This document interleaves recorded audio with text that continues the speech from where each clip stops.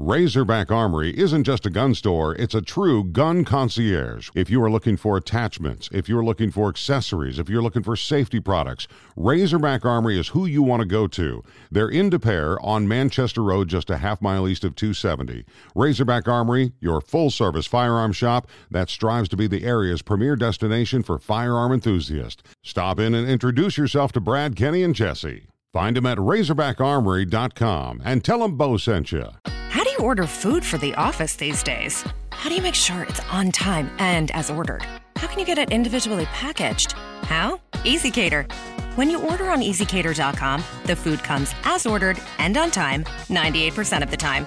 And when there's a problem, which is practically never, thank you for calling EasyCater. you can reach someone in about 9 seconds. How do you order 24/7 from more than 80,000 restaurants? How? EasyCater. Order 24/7 on EasyCater.com. 97.1 FM Talk Podcast.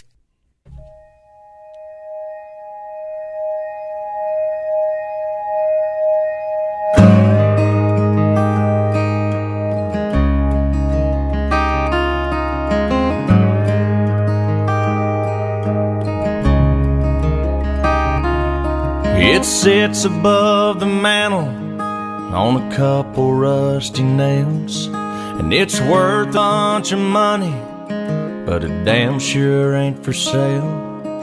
The good Lord You figured only it out, Bo. knows all the stories. And get to the point. Here it is. Granddaddy's gun. Yeah. Bo figured it out. Second Amendment Radio on the Great Outdoors. That's Blake Shelton. Did you know that was Blake? I did not know that was Blake. He just got married, didn't That's he? Mark Cox. Yep, Gwen Stefani and him got married at his ranch over the weekend. Nice. Welcome to Wish I had Second a Amendment ranch. Radio on the Great Outdoors. How are you, buddy? I'm doing well, Bo. Yourself? I'm good, man. Good. I'm good. Let's start the show off with a sponsorship from Razorback Armory. They are St. Louis County's premier gun store, catering to gun enthusiasts and their Second Amendment rights, and that's why we love them, and that's why they love this show. And you can go to RazorbackArmory.com to find them. Hey, did anybody knock on your door this week?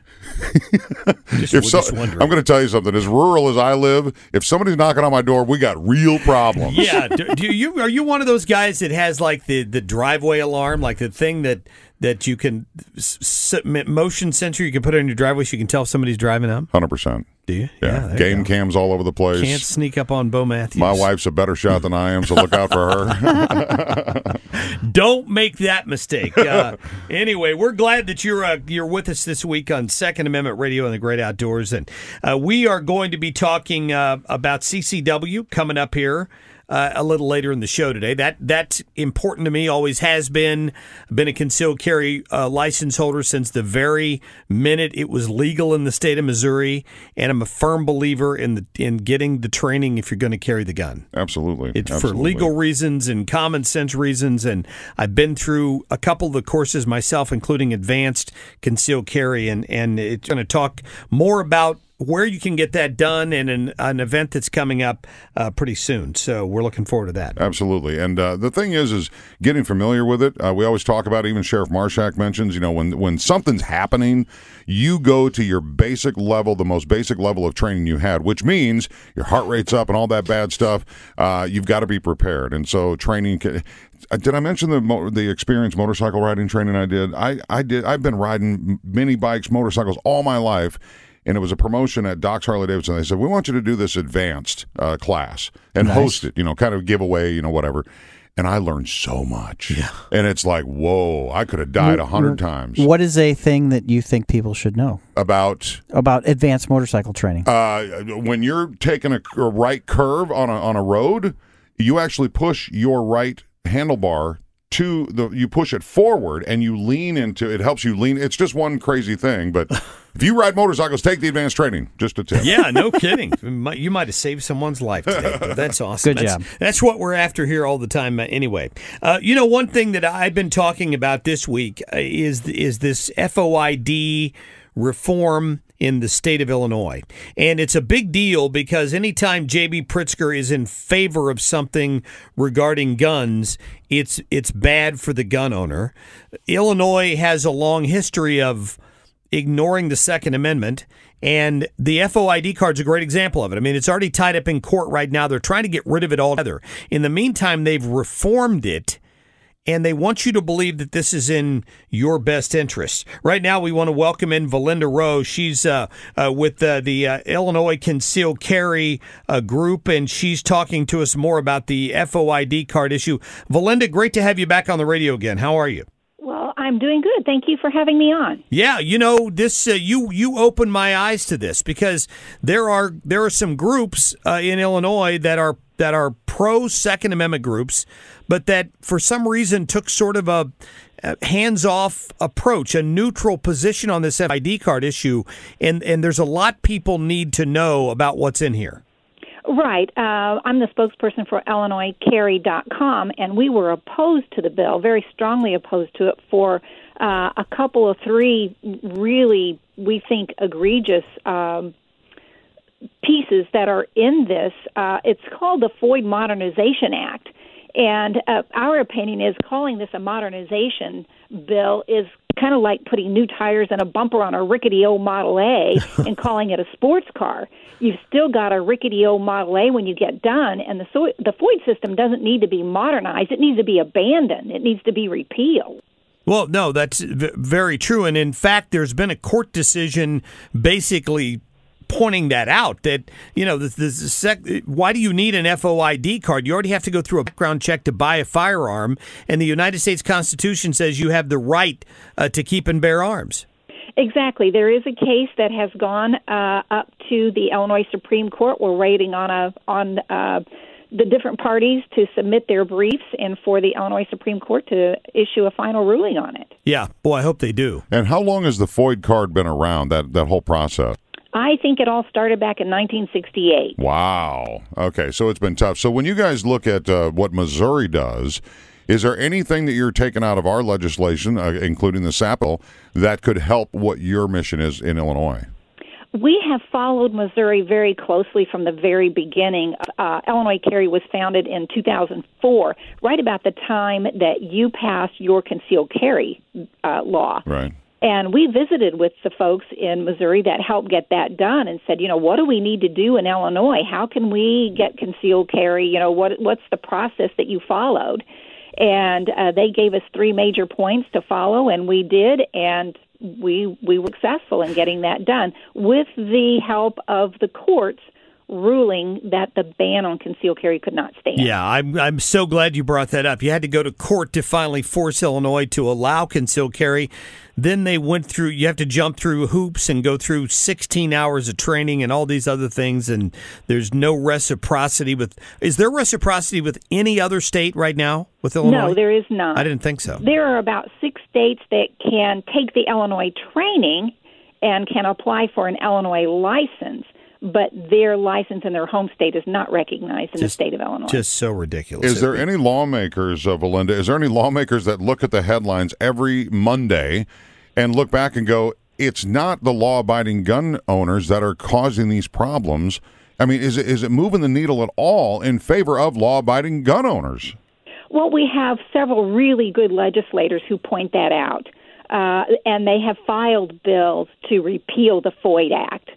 Because they know this is an unfair burden on law-abiding citizens of Illinois. Yeah, well, it absolutely is. 3 people killed, 19 shot in Chicago yesterday, or the day before yesterday. Isn't it? How many police were involved?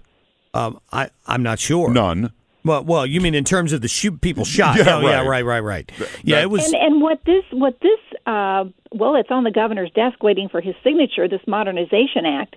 For the FOID, it is not going to do one single thing against those violent crimes that are committed against innocent people. The whole idea of this bill that's supposed to, well, they say it's going to be a means to reduce violent crime, and all it's going to do just the opposite. Absolutely. It's going to make it that much more difficult for law-abiding people to protect themselves and their families. Yeah. So dangerous. Now, when we look at the political map, the red and the blue states that are out there, if you look at Illinois, it's red pretty much everywhere except a couple of different spots, and yet it's a blue state. Correct. Because the blue outnumbers the red. I understand, and it's not. We don't vote by acreage. I get that, but how can law-abiding gun owners and Second Amendment supporters help with this effort? Is it calling? And I say this because we always say, call your governor, call your representative, but people don't really do that, I don't think. But how can we get them to do it? At Illinois Carry, our battle is fought on three fronts. One is the electoral front. That's the elections. You've got to get out and find candidates for office that support the Second Amendment. I mean, truly support it, not just say, I support the Second Amendment, but it's where they say, I support the Second Amendment, period. So that's the first front. The second front is the judicial front with the lawsuits in the courts. And so we've got to have people, and we have found people who are very brave and very willing to stand up and fight. And the third front is the legislative front, and that's where, we try our best to oppose these bills. This legislation that's proposed that's going to restrict firearm owners to do witness slips, follow our discussion forum on our website so that you'll know, subscribe to our email alerts so you'll know when phone calls and witness slips need to be submitted. And that's IllinoisCarry.com, right? Yes, IllinoisCarry.com. Yeah, Valinda Rowe, our guest right now on Second Amendment Radio, and let me get back to the issues with this FOID Modernization Act. Yes. What you're saying here is that effectively this is the beginning of a firearms registry in Illinois, because they talk about this gun show loophole all the time, this universal background check issue. This Modernization Act in the state of Illinois is effectively going to police you selling a gun to your neighbor, correct? Right. It is going to require that anyone who makes a private transfer, that's a person-to-person transfer, when they purchase a firearm, they will have to register that purchase with a federally licensed firearm dealer, okay? And in Illinois, those are now, our FFLs are now under the auspices of the Illinois State Police and the state government. So if I were to sell you a firearm in a private transfer, well, no, you're in Missouri. Take that back. If I sell a firearm to a person in Illinois, they would have 10 days after that purchase to submit the record of that purchase to a federal licensed dealer. So, and that record has to include name, address, all your personal information, but it also has to include make, model, and serial number of that firearm. So that is giving the government the record of a private transfer of a firearm in the state of Illinois. There's no question that is not registration of private sales in Illinois. Yeah, that's absolutely what it is. And then the FFL, they don't have to accept your record. They can say, hey, I don't want to have anything to do with this. So you've got to find an FFL that's willing to take the record. If you are in Chicago, do you know how many FFLs there are in the city of Chicago? No. I think there's one. Oh, my. And that is at a private museum. So you've got to find an FFL dealer outside the city that will accept your record. And they can charge up to $25, so that's an extra burden on the person. They've got to pay another $25 to get an FFL to accept this record. But the FFL doesn't have to take it. They can refuse. If you don't remember, say 15, up to 20 years later, if you don't remember which FFL you sent that record to, then the first violation of that is a misdemeanor, but the second violation is a felony. It's a felony, oh, okay. So you've got to remember for 20 years where you admitted that record. It's amazing. What does it cost for an Illinois resident from beginning to end to become a concealed carry holder in the state of Illinois? Because here it's like, what, $90 for the class, $100 for the permit, and you're on your way. Okay, in Illinois, first you've got to have the FOID card, so that's $10. Okay. Plus some change. You have to do it online, so if you use a check, it's one amount. If you use a credit card, there's a service fee on it. So you got to have that first. Then you've got to take 16 hours. If you're just a regular, you don't have prior training in military or some other acceptable prior training, you've got to take the 16 hours of training. The cost for that varies throughout the state, anywhere from $100 to $150 or more to get the training. Once you have the training, you have to submit your application, which is $150, and there's service fees on that, whether you use a check or credit card. Sure. Okay. Wow. So I'm always, any headline we see, I always want to follow the money. And it's not a real big moneymaker in the state of Illinois at this point. People are probably going through the process, but I don't know. To have a Second Amendment, a federal Second Amendment, and not be able to get to it any easier is just ludicrous to me. Yeah. Yes, it is.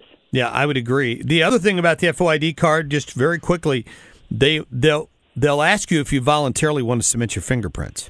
Right. Okay. So if you voluntarily submit your fingerprints, they promise that they will automatically renew your FOID card every 10 years.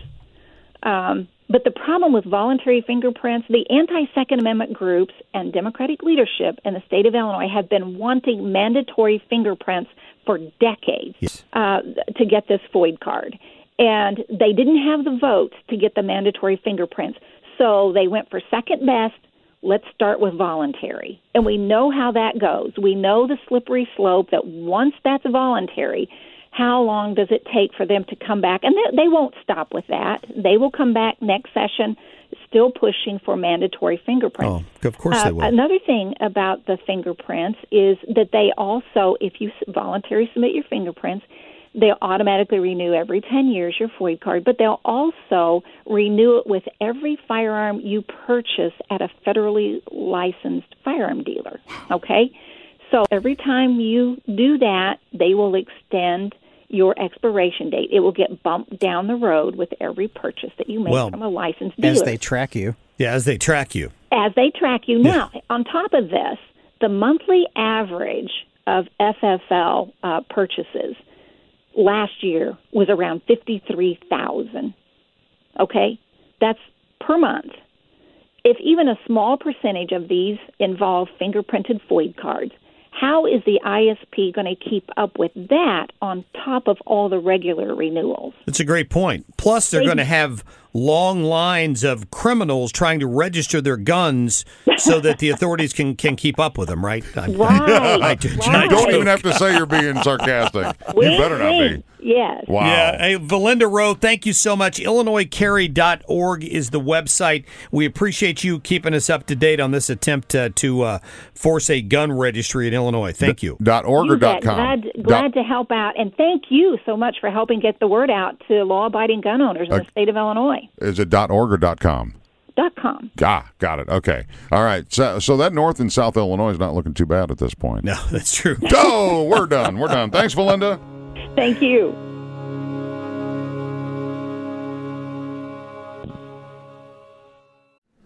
All right, showtime. You ready? Born ready. Great. Did you bring the dongle? What's a dongle? Never mind. We'll just show them on your laptop. I was supposed to bring my laptop? Don't panic. You shared the presentation with me, right? I forgot. Well, if you log in, then we can... My password. I was about to say I forgot my password. You ordered the food through EasyCater, right? Yes? We'll be fine. Food can make or break a presentation, so make sure you order at EasyCater.com. Individually packaged food delivered right on time. How? EasyCater.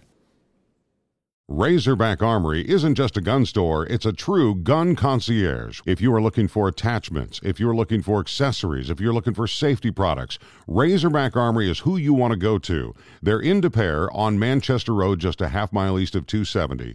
Razorback Armory, your full-service firearm shop that strives to be the area's premier destination for firearm enthusiasts. Stop in and introduce yourself to Brad, Kenny, and Jesse. Find them at RazorbackArmory.com and tell them Bo sent you.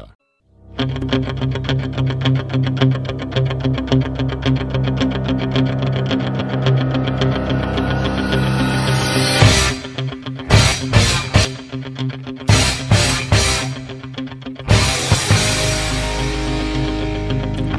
it didn't get your blood pumping, I'm not sure what will. Second Amendment Radio and the Great Outdoors here. I'm Mark Cox, along with Bo Matthews. Glad you're spending some time with us. I'll tell you what, I believe, and you believe, that training is one of the utmost important things in this world when it comes to the Second Amendment. If you own one gun or 100 guns, training, cleaning them, getting familiar with them is so important. But there's a lot of people that support the Second Amendment that don't want to carry a gun. And I had a guy that I just met last week. His name is Lee Kropp, and he's part owner of Crossfire CCW in Eureka. And he was telling me about a program that's really for anybody, whether you carry a gun or not. And it's a program that's happening next week, and it's called Survive the Shoot. And that's why we want to welcome him on the program. For anybody, you support Second Amendment, you just want to survive. Lee, welcome to Second Amendment Radio on the Great Outdoors, sir. How are you? I'm doing great. How are you guys doing? We're going. Yeah, We're doing good. Great. Yeah, thanks. Kind of in a nutshell, tell us what Survive the Shoot is all about. Well, we have this program where we have one of our instructors is Brock Green. He's actually a federal police officer, and he's a paramedic on their SWAT team. And it's basically it's setting ourselves up in case something happens. And as you watch the news, you see shootings every day. It seems like they're on the rise. And what happens if you get caught in a crossfire? How are you going to survive?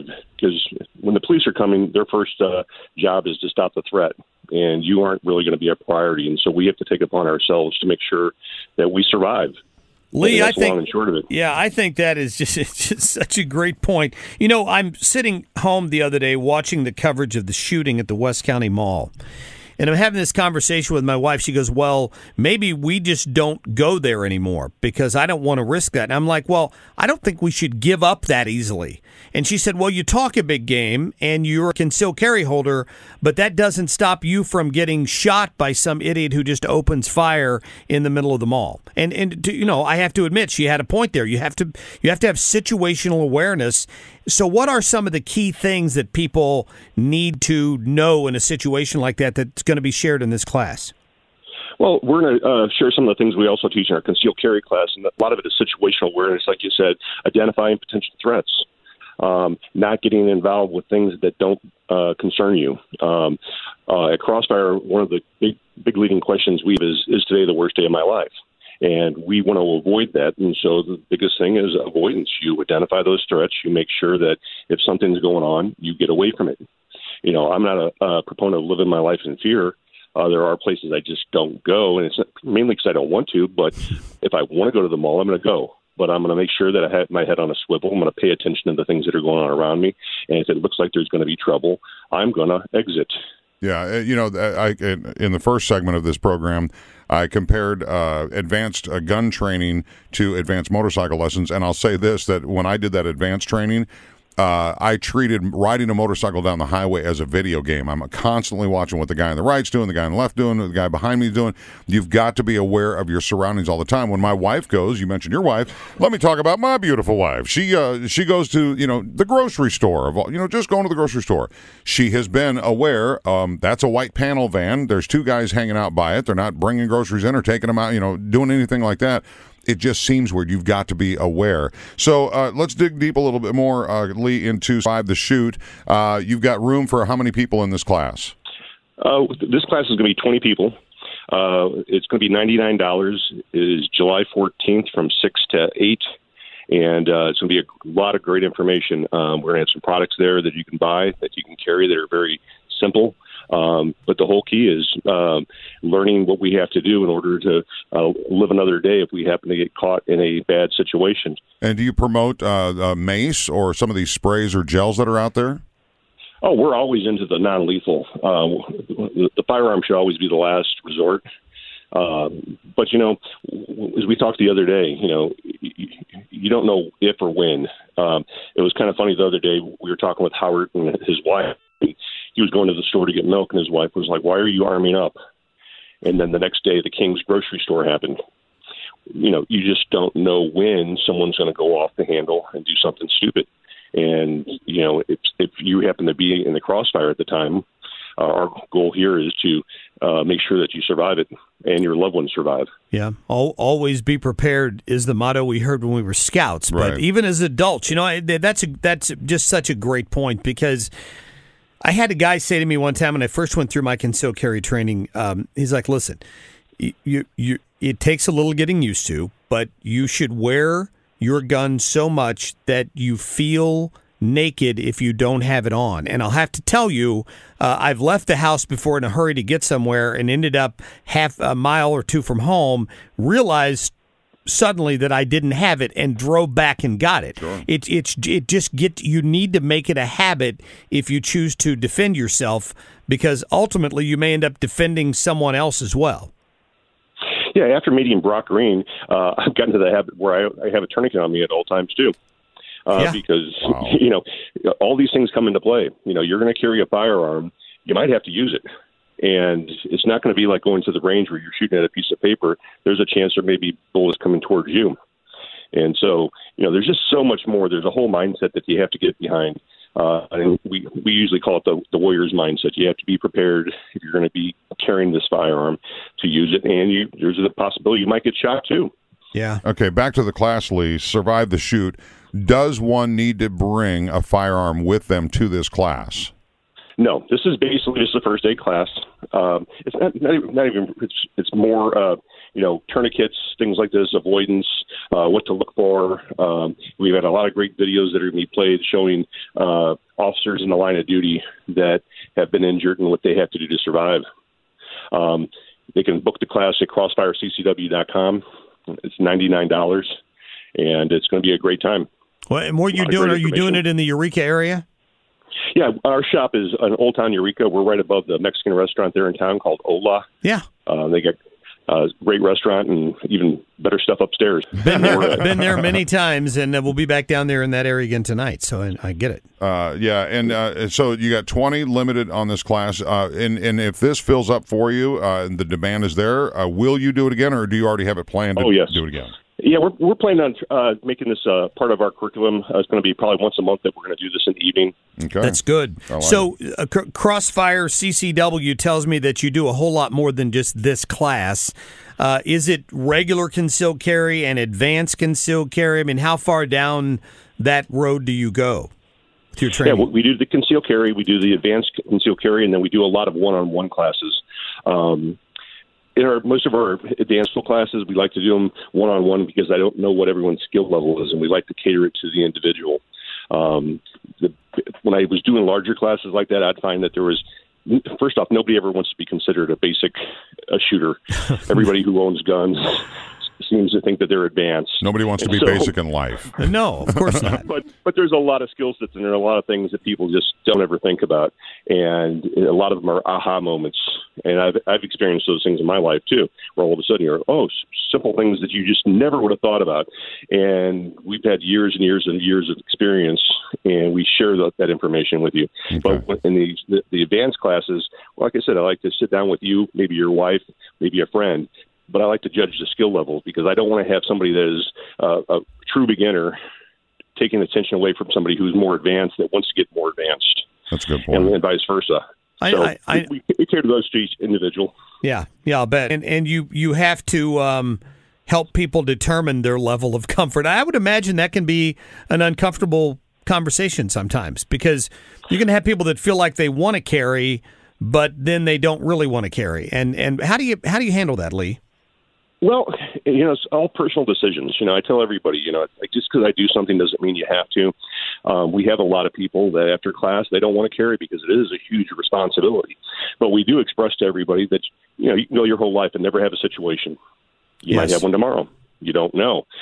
But if you decide not to carry, doesn't mean that you're not going to be a victim. But these are all personal choices. And in our concealed carry class, what we actually really focus on is the avoidance portion. Another question that we drive into our students' heads is what's the best and worst outcome of a situation? If I see someone who scares me, I could walk by them and maybe I'll be fine, but maybe I won't be.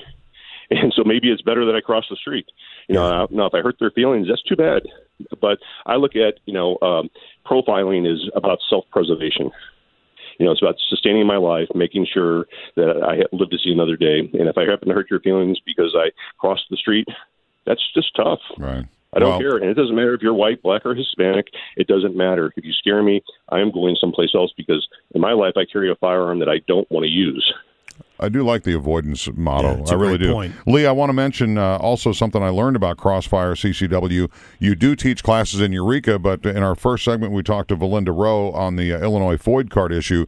You also go over to Illinois and teach classes too, don't you? Yeah, my partner is a certified Illinois instructor, and so we do classes over in Illinois usually once a month. Great. And you can book those on our site, too. Good to know. Is it crossfireccw.com? That's right. Is that the right website? All right, good. Hey, yes, sir. Lee Kropp, we appreciate the great information today, and hopefully people will take advantage of that training you got coming up. Thank you. Thank you. You bet. The Crossfire CCW Survive the Shoot coming up, and you go to crossfireccw.com to find out more details. More coming up on Second Amendment Radio and the Great Outdoors. We'll be right back.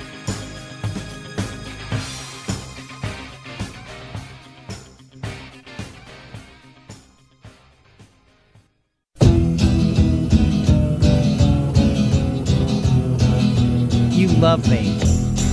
You do. You love me. Who are you talking about? You. No. You keep saying you got So something for me. I knew he wasn't talking to me. So easy. These boots are made for walking. Yeah. Well, it does make sense in Second Amendment Radio and the Great Outdoors. If you're going outdoors, hiking or hunting or something, you need a good pair of boots. This segment is proudly brought to you by Chuck's Boots Superstores. Actually, no, Chuck's Boots. we dropped the superstores, but they are super. 100,000 pairs of boots between the two stores and online at chucksboots.com. St. Peter's. Yeah, it's unbelievable. If you haven't been into a Chuck's Boots in a while, it's amazing how big these stores are. And it's not just hunting boots and hiking boots, work boots. They got biker boots.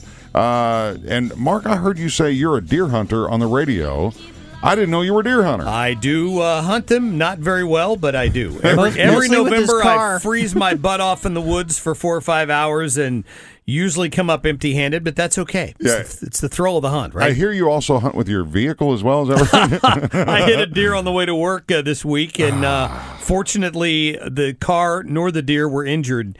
But it was a close call. Wow. Yeah, made me wonder. That's so dangerous. And that's why deer hunting is so important. That's right. We got to do that as the urban sprawl happens. We do want to welcome in the owner of Chuck's Boots, Sean Lane. He is changing Chuck's Boots on a very cool level, including online shopping at chucksboots.com, which I think is outstanding because not everybody wants to get out, and you are coming to them via their computer. But the reason we wanted to have you on, Sean, was to talk about this huge side-by-side, because I see trailers full of side-by-sides headed out to the country every weekend, and I'm like, man, I wonder, I'd love a racing one like this, or, you know, a different model like this. You guys are giving one away, aren't you?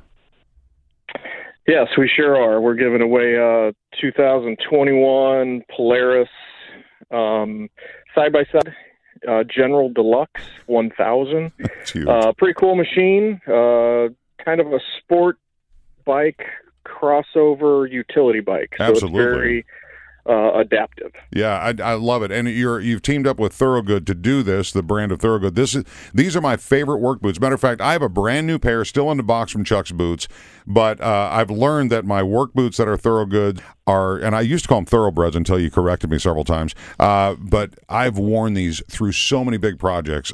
So it's a great brand. Sean, I don't know, are you a hunter? I am not an avid hunter. I have hunted in the past when I was younger, but working retail all these years, I generally am working holiday season hours in the hunting season. So it doesn't work out for me very well. Yeah, that's a problem. So I just have to ask, Sean, what type of boots would one wear in one of these Polaris side-by-sides? Well, you know what? I have a side-by-side, and I wear cowboy boots sometimes. I wear, hiking shoes sometimes, just depending on the weather. Sometimes just like a rubber muck boot or rubber boot of some kind if it's real nasty out. Yeah, and if you go to things like Bricks Off-Road or Flat and Nasty, where the off-road action happens, maybe you don't wear boots at all. Maybe you don't wear feet. Maybe you don't wear footwear at all. Man, some of those places are a little bit too much for me. I'm more of your laid-back rider. Yeah, right. Yeah. So the last time I was in to Chuck's Boots in Fenton, Mark, I have to tell you, and you're probably going to go get some of these. They've got a shoe called a Hey Dude. Hey Dude. Hey Dude. Like Hey Jude, but Hey Dude. Okay. And Sean says these things are flying off the shelves. And are they still taking like on the storm that you had talked about earlier? Even more. We can't even keep them in stock. We have literally none left. every time we get a shipment in, they're pretty much gone within a week. I told you I had to step out of a meeting to jump on this phone call. I was actually in a meeting with Hey Dude. Are you serious? No, I swear. In a meeting with Hey Dude buying for second quarter of 2022. Why the craze? Why the craze about it? I mean, Crocs were a thing back then. I don't know if you carry Crocs, but these are like boat shoes. They're awesome. Yes, very similar to a boat shoe, but just extremely lightweight, very breathable. They're on fire. I mean, I've been in the footwear industry for 25 years. I've never seen a craze like this where you can have a 3-year-old toddler wearing them and an 85-year-old great-grandmother wearing them at the same time, and everybody in between. That's some good marketing. There's no doubt about that. That's for sure. It's like the vaccine. It's something for everybody. Well, honestly, I've been to the Chuck's out in St. Charles County. I bought a pair of boots out there, and it's overwhelming to me to walk in sometimes and see the selection you guys have, and it must just be a 24-hour job for you to keep up with it. Yeah, it's a lot, but that's great. I've been doing this a long time, so it's not as bad as it might seem. But yeah, we have, anywhere, depending on the time of year, anywhere between 60 and 70,000 pair in stock at each store at any one time, just depending on what it is, whether it's a hiker or a uniform or ladies Western or a Hey Dude or a Thorogood work boot. Yeah. Well, again, thank you very much for sponsoring Second Amendment Radio on the Great Outdoors, Sean. Maybe you'll get to go hunting one day in the future, but I know you do work your butt off. You're covering the 2 stores and online shopping. Again, if you want to win the side-by-side giveaway from Thorogood and Chuck's Boots, simply go to chucksboots.com, get registered there, or you can go on to Chuck's Boots Facebook page. But we just wanted to take some time and just thank you for being a part of this show. No, I appreciate the support. I know it's going to be a really cool giveaway, and the lucky winner is going to be very, very excited. We're actually getting it custom wrapped right now. Like the American flag, right? Yes. Yeah. Nice. Wow. You can see it if you go to chucksboots.com right now. Classy. That's just classy, Sean. Thank you, man. Have a great rest of your afternoon, okay? All right, sounds good. You guys have a great day. That's awesome. And great supporters of law enforcement and first responders. My Big Dog Spoker Bash, I went in and I said, hey, we're looking for donations. And he gave us like $600 in gift certificates. Wow. I mean, without even blinking. And a lot of first responders shop there as well. So hunters, hikers, bikers, everybody. It's a great story. Whatever you need. Well, glad to hear it. You mentioned my deer experience 2 times now. Like I live out west St. Louis County. I see deer every morning. I go to work early. I do the morning show, 97.1. I get up early. I leave the house around 4. There are always deer along the road. Normally they just sit there. This morning, one decided he or she, I believe, was going to cross the road. It didn't have horns, so I know it could have been a button buck, I guess, and I just didn't notice it because I just saw it out of nowhere. And it ran up alongside of my car, bumped it, and then ran right back into the woods. I just got lucky. Wow. Twice. I hit one a couple years ago with the front bumper of the car. Thought I'd heard it.